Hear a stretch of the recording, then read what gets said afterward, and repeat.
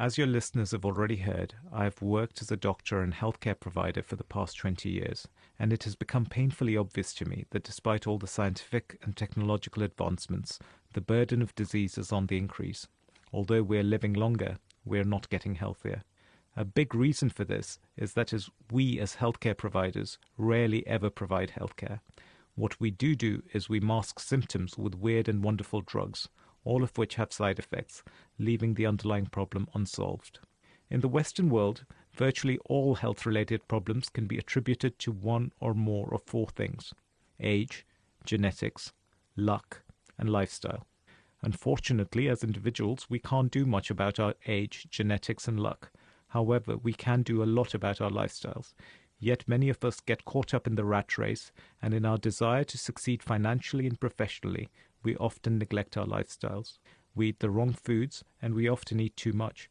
We don't exercise or sleep enough, and we live in a world where there's always a huge time pressure, which results in us neglecting our loved ones and stretching rather than growing. And this is where stress comes from. All these compromises in the long term have a huge negative impact on our health, and this is how disease develops. Unfortunately, by the time the disease has developed, it's too late to reverse it, and all we can do is mask its symptoms.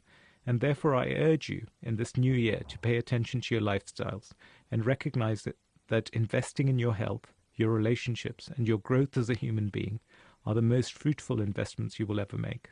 Thank you so much.